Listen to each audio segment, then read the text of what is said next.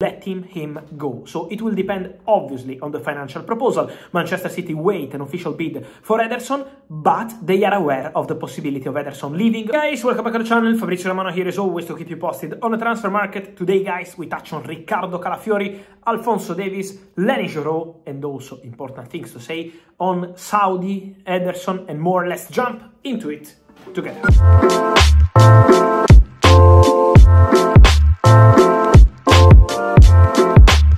And so guys, let me start today's video by mentioning the situation of Ederson, because there is a lot of movement in Saudi Arabia. The Saudi Arabian market is restarting, entering into important days and weeks. Al Ittihad have a new manager, Stefano Pioli, former AC Milan manager, signing a 3-year contract. Al Ittihad have one more centre-back, Arthur Theatre from Rennes, very smart deal for the 24-year-old defender who joins on 18 million euros, 3-year contract, 1-year option, medical done in Paris. So many movements for Al Ittihad, and it's not over, because something could happen also from the Premier League in the next days for Al Ittihad. But from the Premier League to Saudi is also a concrete possibility for Ederson, the Brazilian goalkeeper. If you are following me, if you are following the channel, you remember that in May, end of May, I told you Ederson could leave Manchester City this summer. Ederson has proposals from Saudi, and this remains the case, because Al Nassr could be a possibility, not the only one, but there are discussions ongoing between Al Nassr and the agents of Ederson, the Brazilian goalkeeper of Manchester City. So talks are ongoing. Ederson is open to joining Saudi, and Manchester City, exactly as I told you in May, are open to letting him go. So it will depend obviously on the financial proposal. Manchester City wait an official bid for Ederson, but they are aware of the possibility of Ederson leaving for Saudi Arabia since May. So Manchester City already knew about that story when I told you, because Manchester City extended the contract of Stefan Ortega, because in case Ederson leaves Manchester City, Ortega will be the new first goalkeeper, and Man City will bring in a new backup for that position. So keep an eye on Ederson, Al Nassr, or Saudi Pro League in general, because if he decides to go, Manchester City will be ready to negotiate and to trust Ortega as first goalkeeper. Real Madrid with many movements in the recent months. Obviously Kylian Mbappé, we said about the interest in Franco Mastantuono, and they remain very interested in Real Madrid, in River Plate midfielder Franco Mastantuono, but Real Madrid have two big names on their shortlist: Lenny Yoro, Alphonso Davies, Lille, Bayern. What's the situation? With Alphonso Davies, Real Madrid have never stopped the contact with the player side. So Real Madrid remain very keen, very interested in Alphonso Davies. But for Real Madrid, on Alphonso, the situation remains clear. If Bayern put the player on the market for a normal price, Real Madrid are happy to start a negotiation.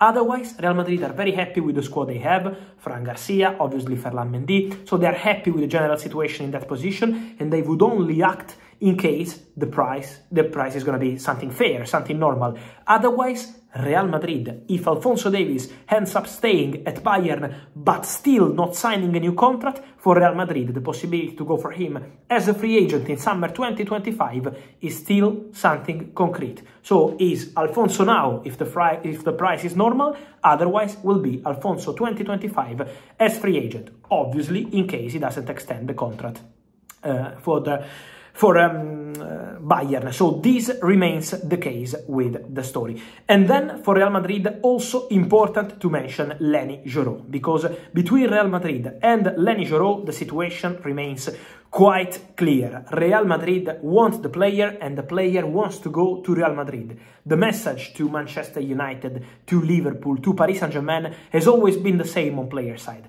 His desire is to become a Real Madrid player. So he's pushing to go to Real Madrid. Lenny Yoro wants to play for Real Madrid, and Lenny Yoro wants to wait for Real Madrid. Now for Real Madrid is a game of timing, because they don't want to pay big money for a player out of contract in 1 year. Similar situation to Alphonso Davies. So also in this case has to be a fair price. Otherwise Real Madrid could attack the situation in 2025. But with Lenny Yoro, there is the feeling that Lille are ready to sell the player this summer. And this is why Lenny Yoro and Real Madrid remains a really strong topic also these days, with contacts taking place and with Lenny Yoro being a concrete name on the list of Real Madrid for this summer transfer window, because the player wants to wait for Real Madrid, wants to give total priority to Real Madrid. So Lenny Yoro and Madrid remains an absolute topic for this summer, waiting with this game of timing for Lille maybe to drop the price, but for sure with the intention of the player to wait for Real Madrid. The only way for Paris Saint-Germain, Liverpool or any other club to enter strongly the race is if the negotiations between Real Madrid and Lille collapse and Lenny Yoro opens the door to another club. Otherwise, Real Madrid remains his absolute main focus. And then there is the case of Riccardo Calafiori. Riccardo Calafiori remains the big case of the last days. If you are following me here on the channel, you know since last week about the strong interest of Arsenal and Chelsea. Both clubs really interested in Riccardo Calafiori. Who is ahead right now? Arsenal, because Arsenal have presented their proposal to Riccardo Calafiori. Is a contract proposal, long-term deal. The salary is not an issue at all because Calafiori is on a normal salary at Bologna, so there is not going to be a problem. But Arsenal also presented their project to the player, and the player is open to joining Arsenal in case they can reach an agreement with Bologna. So there is already a green light from Riccardo Calafiori to Arsenal.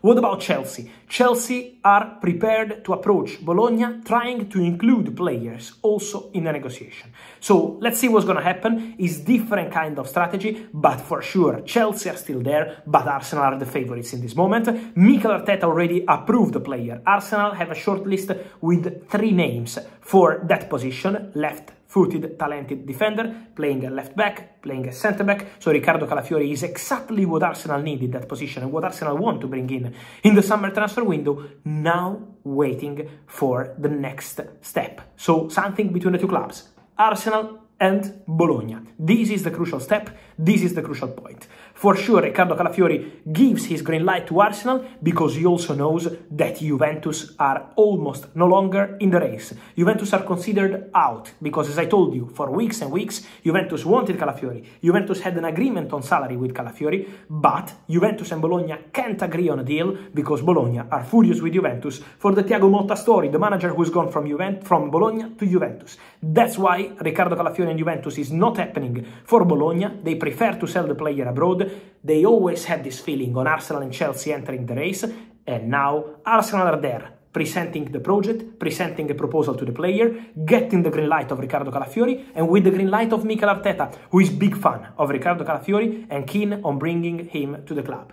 Now is on the clubs. The relationship Arsenal-Bologna is very good after the Tomiyasu deal years ago. Now is also on Chelsea to see if Chelsea will try to bid, including players, and try to approach Bologna and then the player side, or if Arsenal will win this race for one of the most talented defenders around, Riccardo Calafiori, who is wanted by Arsenal, leading the race, and Chelsea. And with Juventus now almost out, I would say that from what I'm told, despite also rumors on PSG and Bayer Leverkusen, the only 2 clubs in the race for Calafiori are Arsenal ahead and then Chelsea.